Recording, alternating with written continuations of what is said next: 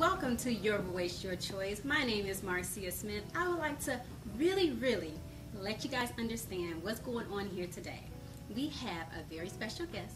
His name is Chef Eric Wells, and he is a personal chef around in the Cleveland area. You may have seen him out and about, or maybe you had his services. Today we're going to talk about some very healthy dishes that you might want to put into your, I don't know, maybe have one evening with your maid or have with your family. So we're very excited. It's per your request. You asked for them, now you have them. So stay tuned for Chef Eric Wells.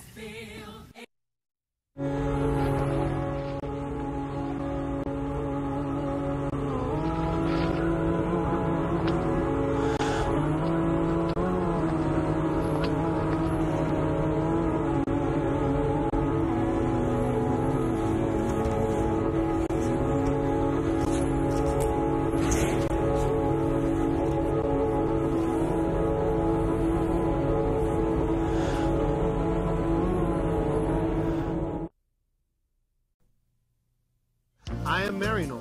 Yo soy Marino. Marino, an American Catholic organization of priests and brothers, has been reaching out to those in need for nearly 100 years in 26 countries throughout the world. Missioners, workers, volunteers, supporters, we are all Marino. I'm Father Mike, and I am Marino. I am Marino. I am Marino. I am Marino. I am Marino. I am Marino. I am Marino.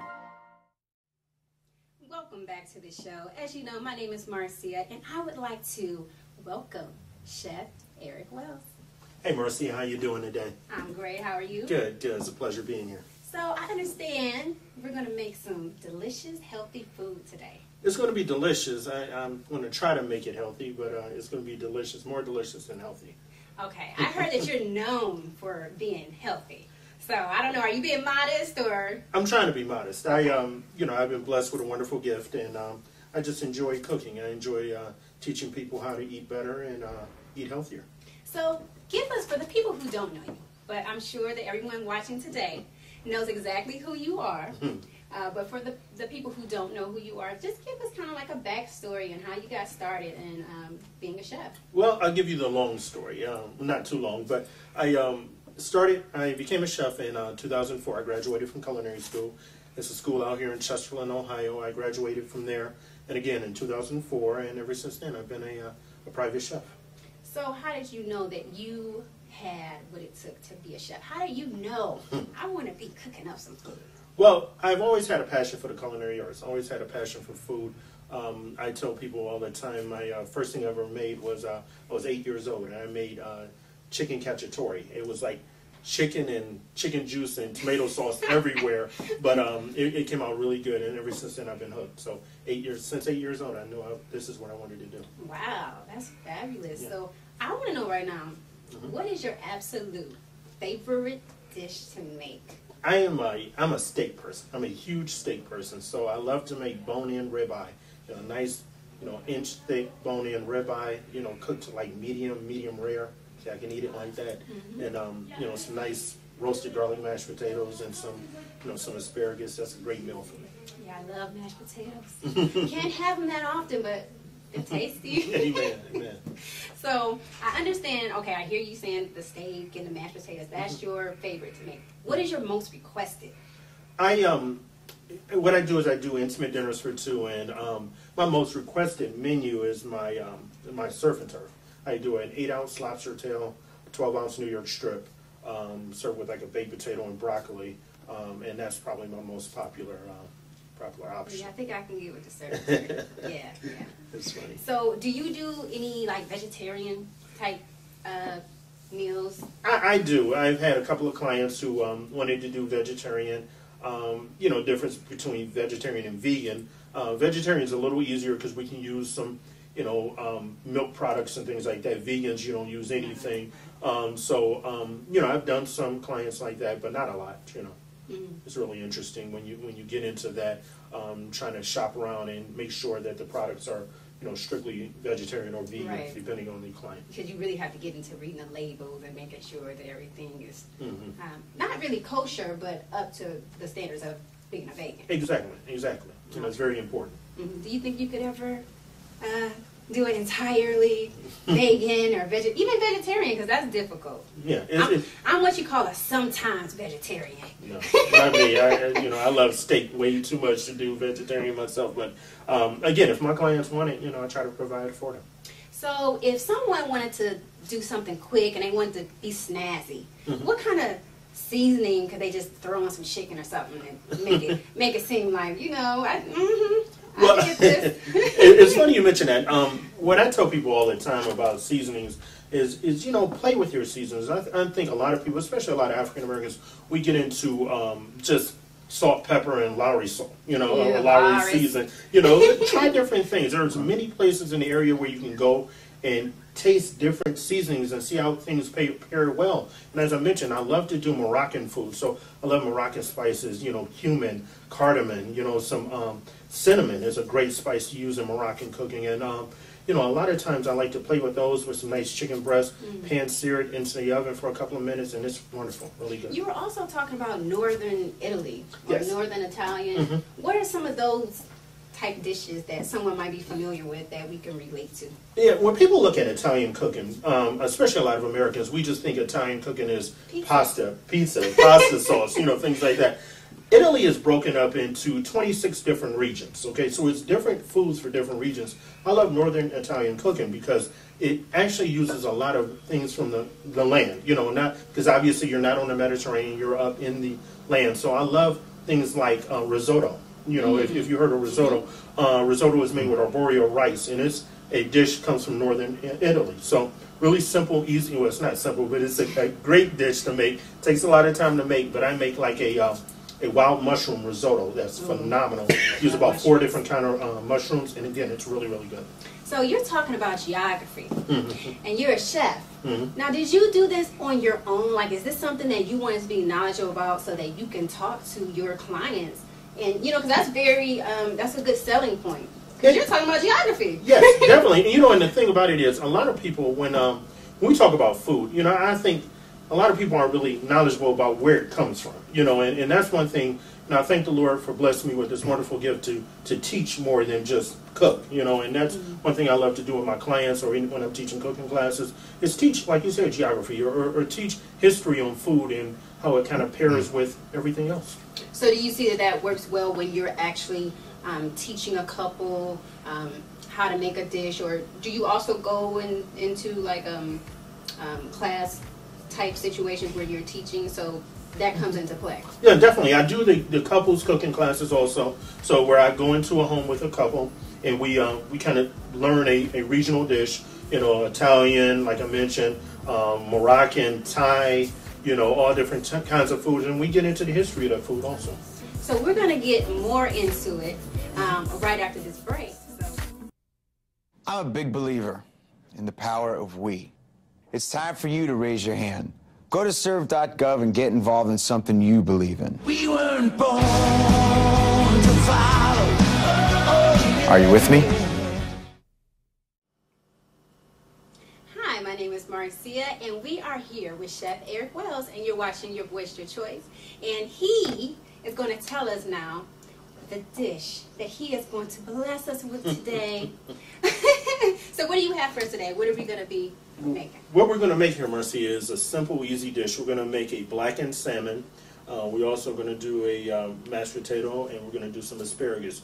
Really simple and easy, very inexpensive too. This entire dish, probably for a family of 4, is less than $15 or $20. So very inexpensive, but a really good dish. That's really good. Now, I know you hear a lot about blackened this, blackened that. What is the history? Where does it come from? Well, blackening spice, actually it originated from France, and when the French settlers came over to America, and they kind of went through the Caribbean and then into the New Orleans, Louisiana region, they brought their spices and herbs that they picked up in the Caribbean over here, and they just kind of started making their blackening spices here with the Cajun and the Creole type of cooking. What I do, I make my own little spice here. What I do here is I use a little cayenne pepper, I use some salt, pepper, black pepper, white pepper, and then just some dried up thyme in here, okay? Instead of fresh thyme, I use some dried thyme here, and that's basically it. And it's really, really good. I'm sure it smells great. Yeah, now, what you can do here is when you're making this at home, you can actually make this, put it in a Ziploc bag, kind of keep it in a Ziploc bag for about 6 months, and then you can, throw it away after 6 months. But, if you use it a lot, you're not going to use it for, it'll be gone after 6 months. So you said with this blackened fish, we're going to have, or we're not going to have, we're going to prepare some mashed potatoes and some asparagus. Exactly. What are some good options that you can switch up with the blackened fish? Oh, definitely. I mean, you can use this on chicken. Again, we're using salmon today. You can use, I use it on like a halibut, which is one of my favorite kind of fish. Nice thick fish, you can use it on a sea bass. It's really, really nice. But fish or chicken is usually what you want to do this on, or any type of poultry.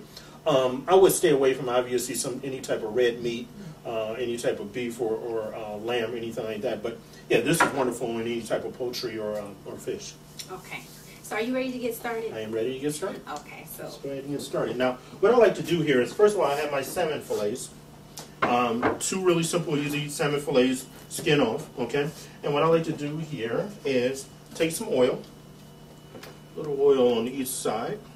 What I'm going to have you do, Marcy, if you can, turn on the heat to about 7 on the cast iron skillet, please. Now, meanwhile, what I'm going to do here is take my oil, kind of rub it into my fish on both sides. Now, what this oil is going to do, the oil is going to actually act as, almost like a glue for my blackening spice here. Okay? Is that olive oil or what This, kind of oil is this that? is just regular vegetable oil. Oh, okay. I'm going to grab a paper towel. So what do you think about olive oil? Do you think that's something, because everyone's on the olive oil thing now. Is it mandatory? Because obviously it's not. It is actually. Oh, it is? I Okay. use a lot of olive oil when I'm cooking. Actually, I use 3 different kinds of olive oil. I use a regular extra virgin olive oil, which I don't cook with. I actually use it for salad dressings and things like that. I use a regular virgin olive oil that I kind of saute with and things like that. Then I just use a regular olive oil. And you can actually deep fry and do things like this with regular olive oil, not extra virgin olive oil. Okay. Okay? Right. Now, this is my blackening spice. I'm just kind of putting it on my plate here. I'm just going to kind of toss it here toss my fish in it, okay? And we have that pan going, correct? Yes. Okay, cool. I'm not playing you like I'm Gordon Ramsay. I'm not screaming at you or anything. Oh, no. Gee, ooh. I like him, though. I like him too. I like him too. So you see how this is properly coated? Nothing, just a nice little coating on it. Now what's going to happen here is when we actually pan sear this, all that seasoning is going to kind of lock in there and just give it a lot of good flavor here, okay? So let's look at our pan. Let's see how hot it is. Don't try this at home. Just seeing how hot it is. Now, what I'm going to do is add a couple of tablespoons of oil. Okay. And Marcia, if you can bring that fish over here for me, please, darling. Absolutely. Okay. Use this here. Thank you. Then what we're going to go ahead and do is just kind of add this in here, and I want to hear that sear. That sear, and it should. That's that sound I want to hear. Okay. Now you have to be very careful when you're doing this at home, because what we have cayenne pepper in here, and when you're heating anything with cayenne pepper, the flavors or that actual pepper kind of pops back at you. Oh, wow. Okay. So we're going to kind of let that go, kind of step away for a little bit, kind of wash my hands, so I didn't touch the fish. Okay. So from there, while that's going, we're going to let that kind of pan sear for about 3 or 4 minutes on each side, and it's going to be pretty much ready to go. With my potatoes, I just have a regular Idaho potato. This is a peeler. Find this in any store. And we just peel the potatoes. And then what I did here was I kind of cut them into, nice little, like halfway or a quarter, and put them in boiling water. And then after I put them in boiling water, boil them for about 10 or 15 minutes. This is for the mashed potatoes. This is for the mashed potatoes, yeah. And then they basically come out simple and easy. So did that. I used a little cream and a little butter, and here are my mashed potatoes. Very simple and easy. Okay, so you get your potatoes, you peel them, you boil them. Boil them. Salt, pepper, And cream. And cream and butter. Okay. And that's it. You can add a little garlic salt to it if you like. I want you to taste these, Marcia. Tell me what you think. Oh, no, you didn't ask me to taste potatoes. I want you to taste them there real quick. Tell me what you think.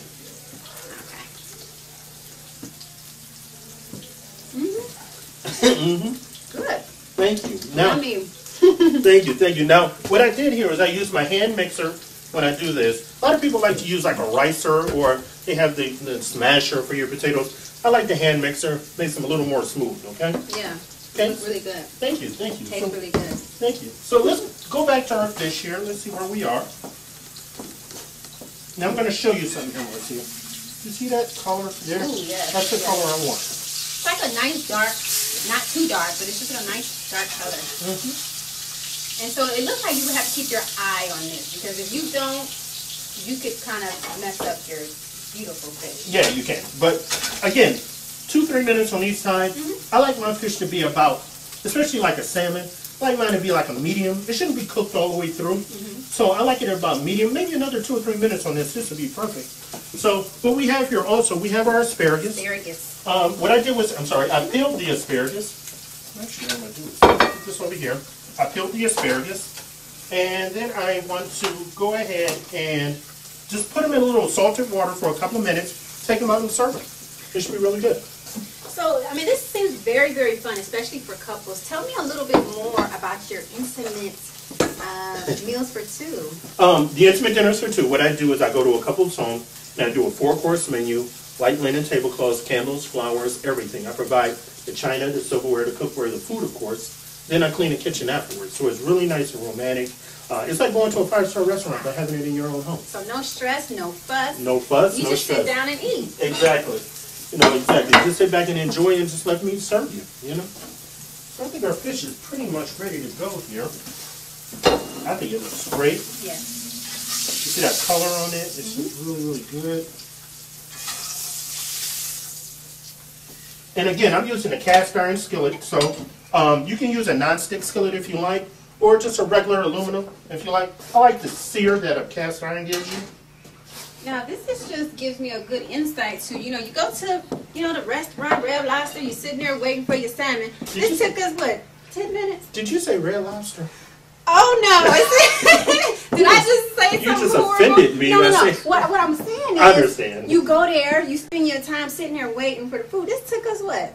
Less than 10 minutes. It took us about five minutes to make. Yeah. So, I mean, that's great. And it's really people good. probably don't know it's that simple. It's as simple as can be. Okay, great. Okay, so we're going to go ahead and we have our asparagus kind of lined up here. I'm going to hit this with a little salt.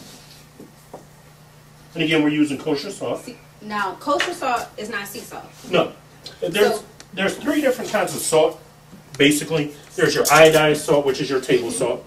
We have kosher salt and sea salt. Sea salt is used from the sea. They use evaporated water from the sea, and that's sea salt. Kosher salt is actually Jewish, or made by Jewish people, and it's actually more of a pure salt. Okay, and then iodized salt is salt that's made with iodine, and it's got like a kind of a metallic taste to it. I love kosher salt. You can use sea salt if you like. I like kosher salt. I love the pure flavor of a kosher salt. Okay, great. So we have our asparagus. What I did was I peeled some asparagus, and we're going to kind of drop it right in the water, and just a real quick 2 minutes in the water. It's pretty much ready to go. Okay. And while that's going, I'm going to start kind of plating. Well, you know what? When we come back, Okay. we'll see. So, We'll see. I mean, guys, check us back after the break. The people of Iceland know how to live. The men are #1 in longevity in the world, and the women are 3rd. Part of the reason is the active lifestyle. Iceland uses geothermal steam to heat homes and outdoor swimming pools, leaving the air clear and clean. Iceland is very young in geological terms, and everywhere there's the sense of the landscape still being formed. There are 10,000 waterfalls. Iceland, pure, natural, unspoiled. Come see for yourself. Welcome back to Your Voice, Your Choice. I'm Marcia, and we're here with Chef Eric Wells, and we've so far made some blackened salmon. We've also made some potatoes. And now we're going to get into the asparagus, or see the finished product of the asparagus. Yes, the asparagus is pretty much done. What we did was we put it in a little boiled water with a little salt, little kosher salt, as I mentioned. And then that's it, pretty much. Look at that color. It's just a really bright color. The problem with people, when they cook a lot of green vegetables, they put it in the water for like 20 minutes, and they just let it boil and boil and boil, and it turns this color. It turns gray from that color. So all the nutrients gone. Exactly. You're exactly right, Marcy. Right. If all the nutrients gone, you want the green color, and again, that's nice and crisp and ready to eat. Mm-hmm. So now I see you have some bread here. What kind of bread is this? This is just a little like French baguette. Okay. What I'm going to do is just quickly serve this with our meal here. I'm just going to kind of cut off the ends. I'm going to cut it down the middle, I should say. Mm-hmm. And so you said this is a French baguette? Yes. Okay, and people normally just have this as it's just another thing to add to the dish? Exactly. What I like to do, I love bread with my meals. My hips don't like bread with me. I sound like a woman saying that, but you know. But No. I love bread with my meals. So what I like to do is kind of do like an open face here with the bread. Kind of dress with a little olive oil. I'm gonna grab some olive oil. Okay. Here. And then what I like to do is just kind of toast this off 400-degree oven for about 3 or 4 minutes, and it's pretty much. Are you Yeah. now? Don't hurt me. Uh-oh. Okay. Uh-oh. Are you a fan of the George Foreman grill? You know what? The George Foreman grill actually has its, it has its uses, and there's absolutely nothing wrong with it. It's really quick and simple and easy. You kind of put something there, put the salmon in there if you like. Not the blackened salmon because you won't get the blackening. Right. But put salmon in there, a couple of minutes and it's done. So that's my microwave. It's George Foreman. Right in there. I know a lot of people that use it, so there's nothing wrong with it at all. Okay, good. I'm going to hit this with a little cracked black pepper. A lot of people are like, wow, cracked black pepper on bread. Great flavor. Really? Wonderful flavor. Okay. So I'm going to put this in the oven. What I did here also is I put my salmon in the oven just to kind of finish a little bit. The salmon's in there at about 400 degrees. I don't want you to mess up your hair, so I'm going to move you out the way. Thank you. That's my salmon. It's pretty much done. I'm going to put my bread in. Watch my bread finish there. But meanwhile, what I'm going to go ahead and do is start plating our meal. Is that okay? Oh, yeah, that would be great. Okay. So what I have is I have a pretty little square plate here. With my knife. Do you get into the all with? I don't know if you're big on desserts, but I know a lot of times you see them doing the little. The drizzle. Yeah, the little drizzle. This is my drizzle. Oh, okay. This is just a little pesto. It was coming. This is a little pesto oil. I like to just kind of go right around the sides with the pesto. Okay. And it gives it a little flavor. An artistic look too. A little look to it. You eat with your eyes first. It's the first thing they learned and they taught us in culinary school. So, kind of stuck there, but eat with your eyes first. We'll go on that one, yeah. So what we're going to go ahead and do is put our mashed potatoes down. I like to go with just like a little dollop of mashed potatoes in the middle. Okay. It's so creamy. It looks like ice cream almost. It looks good. I've never heard that before. Thank you. My mashed potatoes look like ice cream. I said almost. I'll be putting this on my Facebook page tomorrow. My mashed potatoes look like ice cream. Okay. So what we're going to go ahead and do is grab our fish spatula. Okay. Okay. We're putting our fish right on top. Okay. A lot of flavor there. Okay. Right there. So do you shy away from the oils that's in there? Like, are you? No. Okay. No, you live once, so. And then what I like to do is the asparagus right on the side. That looks beautiful. Okay. Check that out. Right there on the side. And then if my oil would work right, we can have the drizzle of the oil right on top here. But that's pretty much it. I love this kind of dish here. Very simple and easy.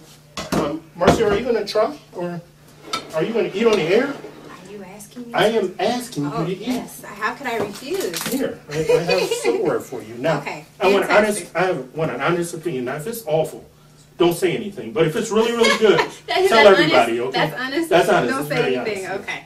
So you know I got to start with the salmon. I gotta start with this.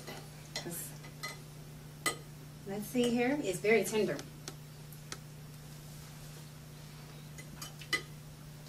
That's really good. You like that? You taste all the flavors in it, the cayenne, the thyme. Yeah, it's good. It's really good. I like asparagus too. Okay, go ahead and try the asparagus. Again, the asparagus is really, really crunchy. You probably want to use a knife. Or won't get it, huh? Yeah. And then, again, it's really crunchy. Again, not overcooked, so because we put it in salted water for a couple of minutes. Not even a minute. So, great flavor in that. You know, we have the mashed potatoes once you taste it. Again, very simple, easy dish, guys. Try this dish anytime. You know, try this dish at home. And again. So, you said a family of 4. This can run you under 15. About under 15, under $20. Definitely. Yes, that's definitely a winner right there. Especially in this economy. Yes. So we're gonna have more with you after the break. So you guys join us back here after the break.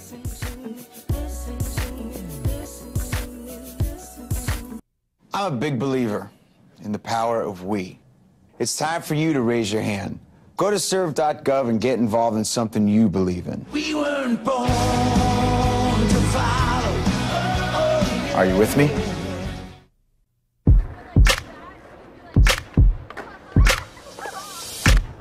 Plant inspiration.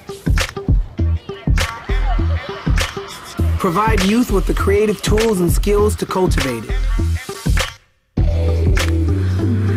And you'll be amazed at what can grow. Adobe Youth Voices in the Peapod Foundation. Learn more at plantandinspire.org.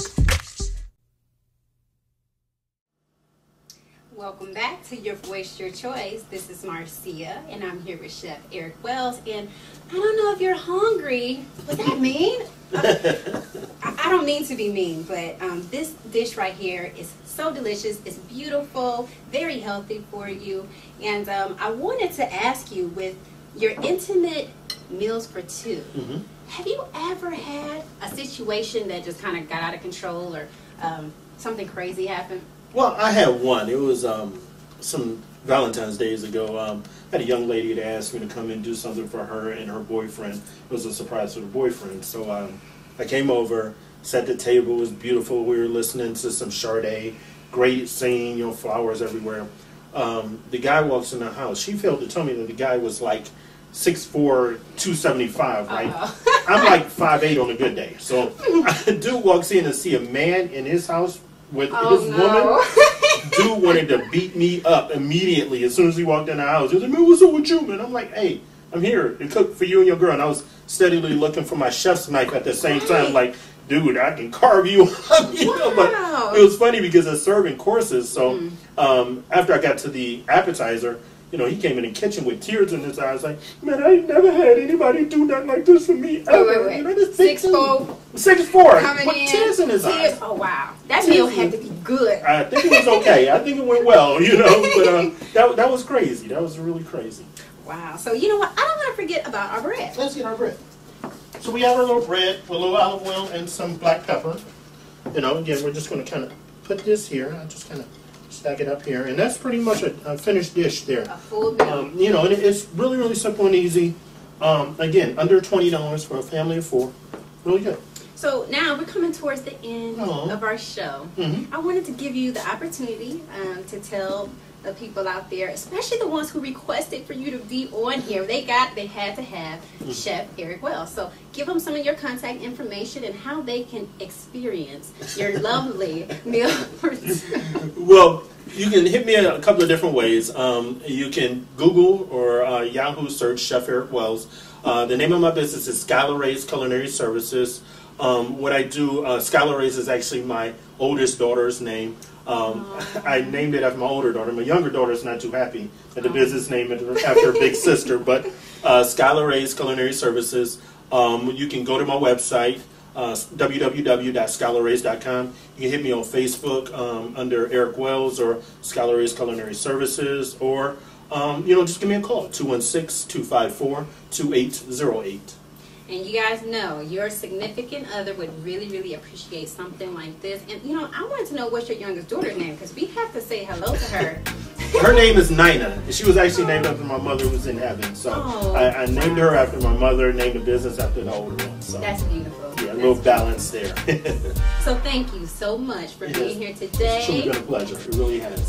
And this is a fabulous meal. And I want to thank you guys for watching the program. My name is Marcia. This is Chef Eric Wells. And you're watching Your Voice, Your Choice. And we will see you here next time.